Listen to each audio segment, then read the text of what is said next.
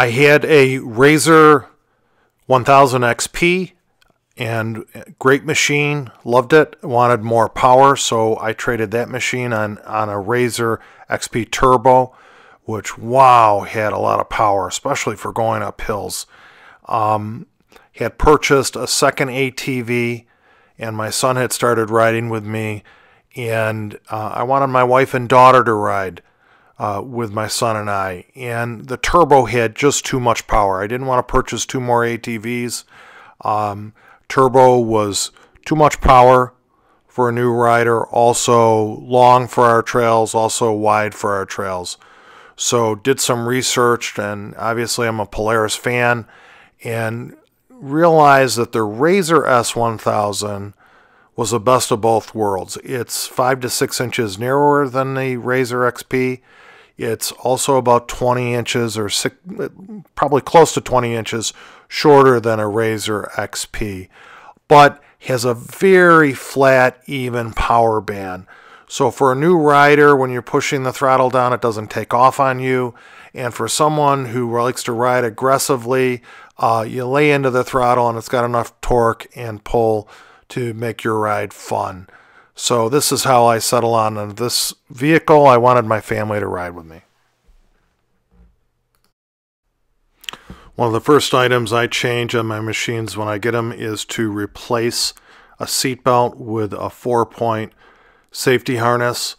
Seatbelts are fine when you're working around the yard, but when you're trail riding, I think you're much more protected having a 4-point, or for more aggressive riders, a 5-point safety harness. I like to add mirrors. I like to check on the people I'm riding with that are behind me and make sure they're okay. Also, I want to make sure anyone that wants to pass me, I check my mirrors so I can see them, and I'll pull over to the side and let them pass. When you get your ATV or side-by-side stuck in the mud or on a big log, people power is not going to move that machine. You need something mechanical with a lot of torque and a lot of pulling power, and to me that's a winch. It's a must-have. It's also nice to be able to help a friend, a fellow rider, when they get stuck. I've had rock sliders on all my side-by-sides, even my Rangers, and I can tell you on the last two RZRs, the 1000 and the Turbo, I transferred the rock sliders from one machine to the other, and that was the one protective device on the machine that took the most abuse. I'm not an aggressive rider. I don't believe I am. And I had bounced my machine off trees and stumps several times, and the rock slider saved the machine and really did a great job in protecting it. So for me, it's an automatic. This rock slider is made by Racer Tech, and so were my previous set, and they're heavy, but they do the job. They protect your machine and they protect you. I feel that bumpers are an added protection for your machine. I always opt to put a front bumper on for when I'm hunting and going through the brush. I think I'd rather have the bumper take the abuse from the brush and twigs and sticks than the finished parts of the machine.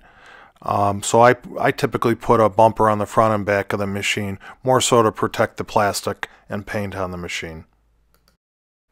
I almost finished this video without talking about doors. This machine came with a half door, which is nice. It's better than a net. Doesn't do nearly enough to protect you from the mud, and we know I don't like mud.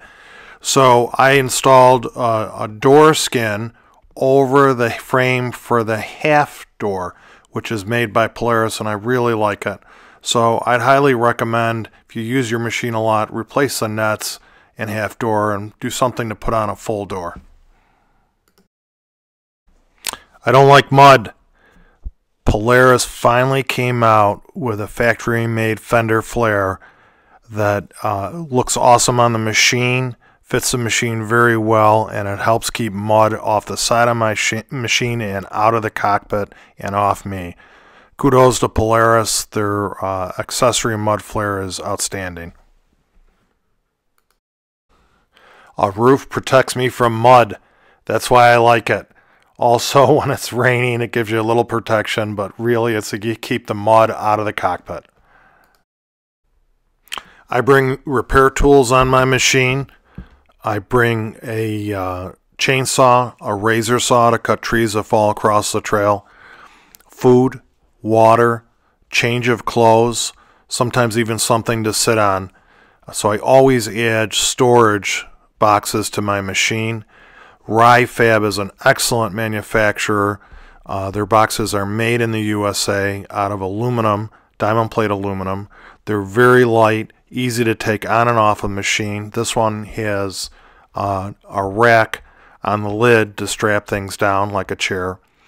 Highly recommend this product, and it comes on and off the machine very easily with 4 plastic knobs that have nuts on them. Great product. A couple of things that come stock on this machine that I like. It comes with a 1-inch receiver, so you can put a ball on a 1-inch insert and pull your trailer around when you need to move it around the yard. Also, it has Walker Evans shocks with, I believe, over 13 inches of travel. They're 2-inch shocks, which I think are outstanding.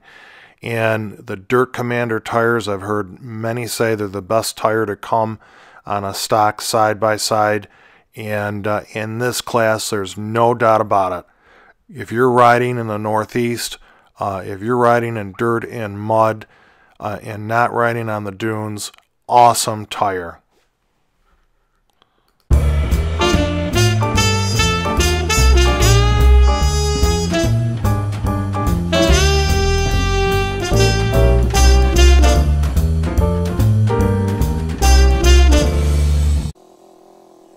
We need to express our gratitude more, and I want to thank all the viewers and subscribers who have been watching my videos. This is all new to me, old man trying to learn new tricks, and I hope you're enjoying the videos. I hope you're learning. I hope it's creating an interest for you to get outdoors and especially to participate in motorsports. Thank you.